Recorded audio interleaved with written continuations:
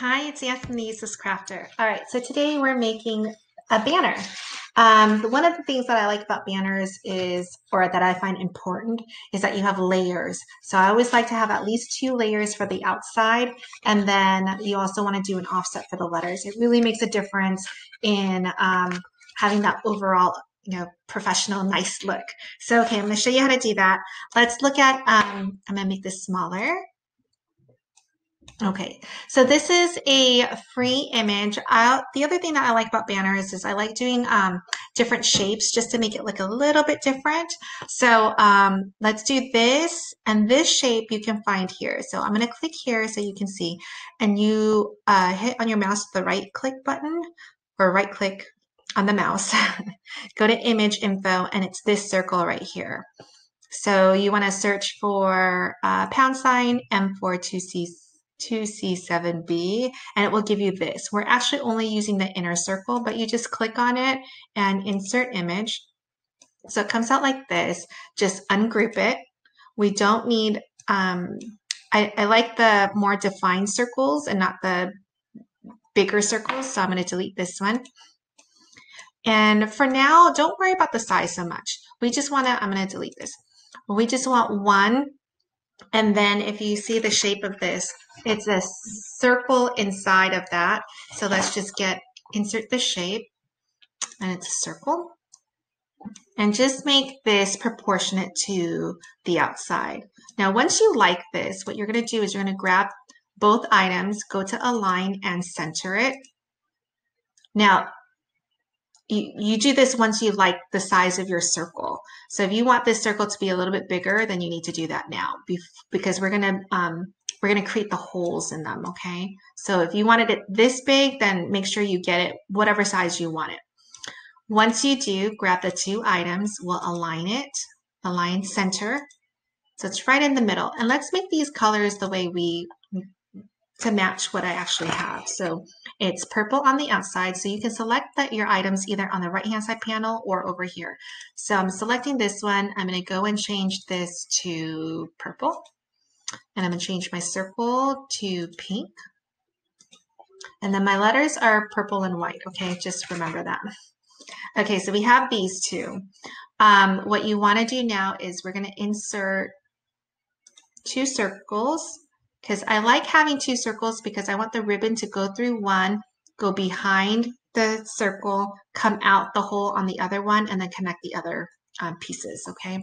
So let's make these circles about that much. We're going to duplicate it, and we're going to do this. So we're going to grab these 2 circles over here, both of them. So hit the shift key and your mouse, select the second circle, and we want to align these. We want to align them center vertically so that they are straight across, right? Now you can move these depending on where you want the holes to be cut. What you could do is you can group it. Then we can grab all 3 and we can center that. That way it's right. Oh, that's not what I want. I'm sorry. Align. Well, we know where it's centered here. We can grab this and now move it up. So we know it's centered within the circle. Okay, so now let's ungroup this. And what you're going to do is you're going to grab one circle and you're going to grab the pink, and we're going to slice. Okay, then we're going to grab this one and the purple, and we're going to slice. That way it's slicing in the same place. Now we're going to grab this circle with this one, and we're going to slice. And then we're going to grab this one, and our purple, and we're going to slice. So I think that gives us, let's bring that to the front, arrange, send to the front. So now both of our purple and our pink have the holes in the same place, so that when we put this all together, the holes are right on top of each other, okay? So you can see that there, and you can see that there. These we can get rid of, okay? So now when we center this, the holes are right above each other. Now, however many ones you want to do here, I would just do one set. We'll do the letters in a second, but I want to show you something. Let's say you wanted to do 20 of these. Now is the time to decide what size you want. I like 5 inches is a good size. Let me see what I have on here. I don't remember. I made these so long ago. 1, 2, 3, 4, 5. This is about, I think the outer is 5.5 inches. So let's do, so I think that's what I currently have. But what you don't want to do is, let's say you want 19 of these, you don't want to duplicate 19 times because it really slows down Design Space when you have so many items. So you only want one set, and then you want to go to Make It. And from here, you want to go to Project Copies and do 19 and hit Apply. This will make it much easier. Now, the thing is, sometimes it's not the most, I wonder if we can fit one in the middle. No, I don't think we can. It's too small. But I guess we're stuck with that. So here are all your copies. And then you can just feed in your paper and cut, okay? But let's do our letters as well. Okay, so when we're doing our letters, I do like using FontLab Pad. This one is the Dehors font, but even though it's not cursive, I like using FontLab Pad because I find that the spacing is much better than Design Space. So I always do it in here.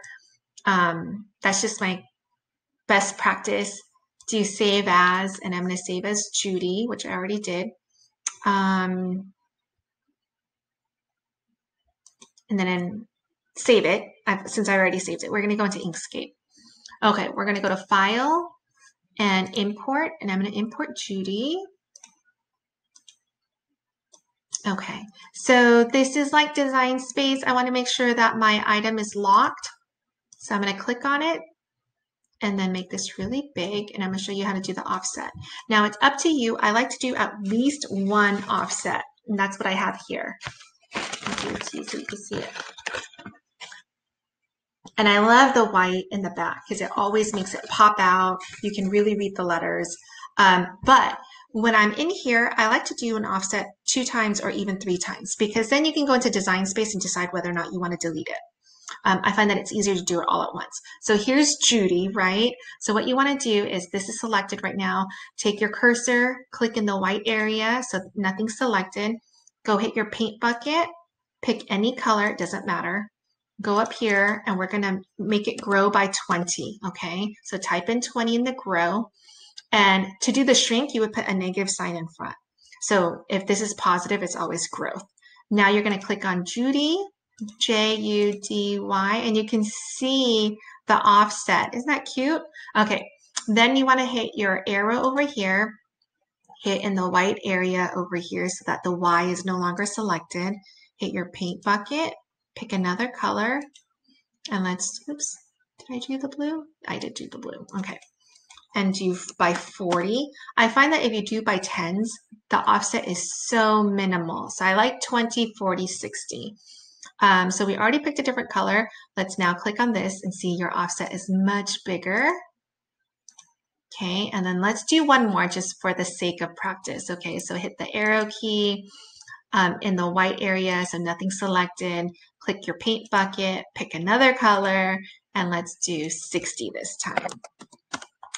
And this time, I think because they're all connected, we might just have to hit it one time. Yep, don't worry about this little thing. Let's hit the arrow and then select everything over here. And then go to Path, Object to Path, File, Save As. So Judy Offset, save it. Let's go to Design Space, Upload, Upload Image. We got to find our Judy Offset. There it is. Save. Okay, so we're going to insert the image. All right, so here's Judy. And what we're going to want to do is we're going to want to ungroup it and just one by one. Here, let's go to contour and hide all. That will get rid of that circle. So here's our offset. And then Judy, you're gonna want to hit all the blues. So I'm selecting it over here, hit the shift key, get the U, the D, the Y, and hit weld. And then I'll be here. Oh no, wait a minute. What am I doing? Undo, undo, shoot. I forgot that we're doing a banner. Okay. What we were doing is if you were doing a cake topper and all the letters are going to be smushed together. But on here, we want each letter individually. Oh my gosh, I wasn't thinking. So let me show you how to do both in case you want to do a banner as well, right? So, okay. Sorry, let me unwind. Go to contour. Let's get rid of this circle. That's another way, or hide all, okay? And then you would have this. Then let's grab the blue and you're going to weld that as well. And so you see this is if we were doing all the letters and oops, undo. Let me grab all the yellow and let's group that together so that they move together. So here is, and then let's bring that to the front so you can see. So this would be great for a cake topper. So you see like you have all those layers, right? I don't know what I was thinking. Go to align, center, so you can see it perfectly centered. This would be great for a cake topper. Let's go back to Inkscape for a minute. What was I thinking? Okay, so let's just delete this. Now let's import again Judy. Okay, make it really big. Then what you want to do though is this is all grouped together. You want to go to path and you want to do break apart. And I think, does that let me break up? Yeah, so now my letters are separated. I'm going to move them wider so that when I do my offset, they don't touch at all. Now, click in the white area here because our D is selected. Hit your paint bucket. Hit a color and let's do 20. And let's do our J, all our letters separately. Hit the arrow key in the white space, paint bucket, another color, 40. We'll do our J, our U, our D, our Y. Hit the arrow key, white space, paint bucket, another color, and let's do 60 this time. So I'm glad I made that mistake because you may have done it. Now you know. I mean, you want to know both ways because they're good for their own separate reasons. Let's do the J, U, D, Y. All right. Now at the end though, you still do the same thing. You want to grab everything and go to path, object to path, file, save as. And so this is going to be Judy offset separated. All right, now go into Design Space. Let's upload that. Upload image, go find it, right? So here's, okay, here we go. I'm gonna insert it. Okay, so now our letters are separated because if you remember before, the blue started to blend together, so we didn't have a separate, for separate letters. So let's ungroup this. And now, let's move these so that you can see them in the right order. Center front.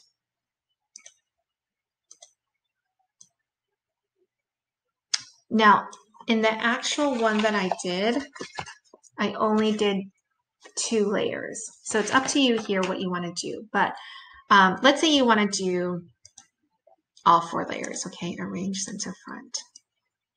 Okay, let's grab all of this and align center just so that we can see it. Let's group it so that it moves all together, okay? Now we want to size it.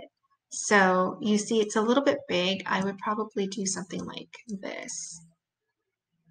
Now you have all your letters. The only thing is I would have grabbed all of these letters so that they are decreased at the same time, if that makes sense, okay? So let me undo this really quickly. Okay, so it's here, right? So what I would do is this. I would grab all of these and group them so that they stay together.